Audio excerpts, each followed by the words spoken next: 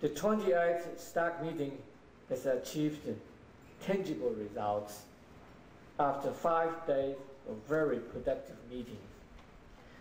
So on behalf of the government, I would like to express my sincere gratitude to you all for contributing your precious time and wisdom.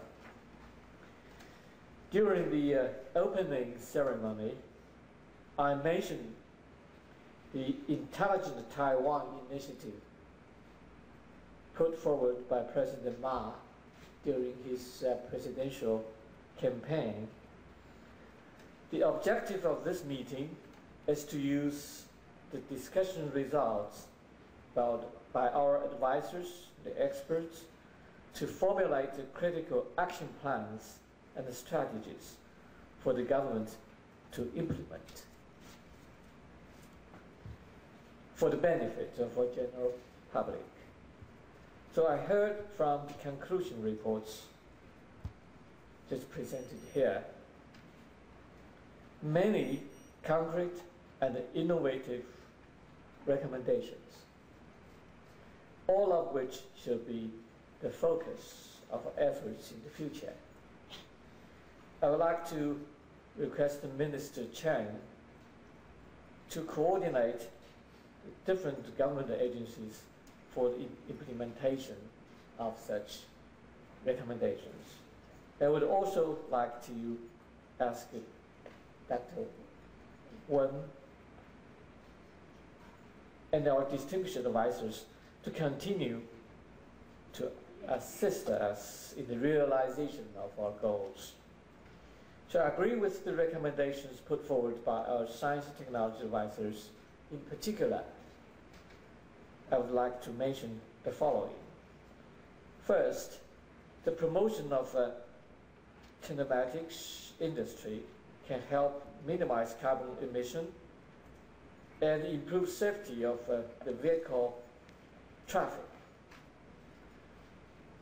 It presents an opportunity for us to maintain the competitiveness of our ICT industry and to create another wave of industry transformation.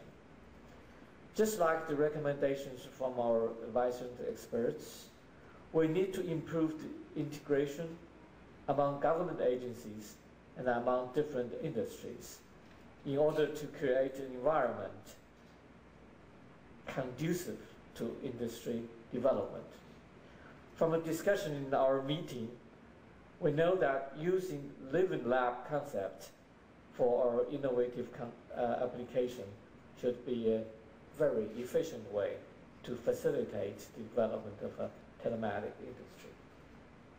The second point is, in the promotion of broadband policy, we will continue to build optical networks and expand the use of broadband in remote areas. In addition to the realization of goals of providing broadband access to all remote areas, we will amend relevant legislations in order to meet the industry requirements for digital convergence and to create a fair environment for competition. This will include the amendment of the Broadcasting Acts and the Telecommunication Act, which will take place in 2 stages. We hope that the amendments will provide the telecom and the broadband industry a fair and equal competition environment. Thirdly, the promotion of telehealth healthcare service will help improve the quality of Medicare and lower the national health insurance expenses. This is an important measure in response to the need of an aging society. In our future implementation, we will follow the advice of our advisors and use the pilot projects to help the community residents improve their ability to monitor their health. By doing this, of course, we need to address special attention to the privacy issue. We will build upon this foundation and create a model communities with established service models. We will carry out analysis of the project's cost efficiency to facilitate the development. And the fourth point I'd like to mention is the area of culture and creativity. Taiwan has a very rich culture and natural resource, and natural beauty, and good infrastructure. This should all be integrated with a cultural and creative industry. The government should license to the public the digital achievements of the National Palace Museum in order to stimulate the creativities.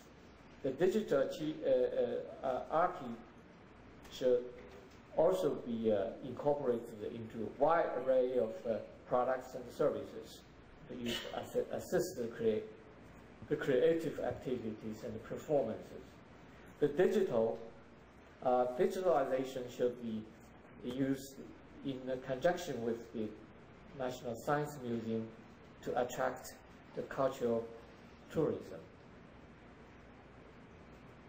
The last point I would like to mention is, so in our society, university education has become popular, and development universities should focus on realization and classification of universities and development of the unique features. The curriculum should also focus on development of talent in specialized fields of disciplines with diverse diverse problem-solving abilities. I think that's very important. And this will help realize the goal of Intelligent Taiwan, which is to maximize the potential of every talent. After all, the talent is the only resource of this nation. The 28th STAC meeting has come to a successful conclusion. The relevant government agencies should quickly formulate the implementation programs in accordance with the conclusions and recommendations of our meeting, and submit the proposal to the Executive Yuan for review. And this will enable us to incorporate these conclusions and the recommendations into government policy, and at the same time ensure a timely implementation to maintain Taiwan's international competitiveness. As we come to the end of the meeting, I would like to once again express my sincerest gratitude to our advisors, experts who have participated in the meeting over the past 5 days. I would also like to thank the staff of the organizing committee led by Dr. Chen for their tireless effort. Lastly, I wish all of you very good health, success, and a very pleasant stay in Taipei. Thank you very much. 谢谢刘院长，谢谢。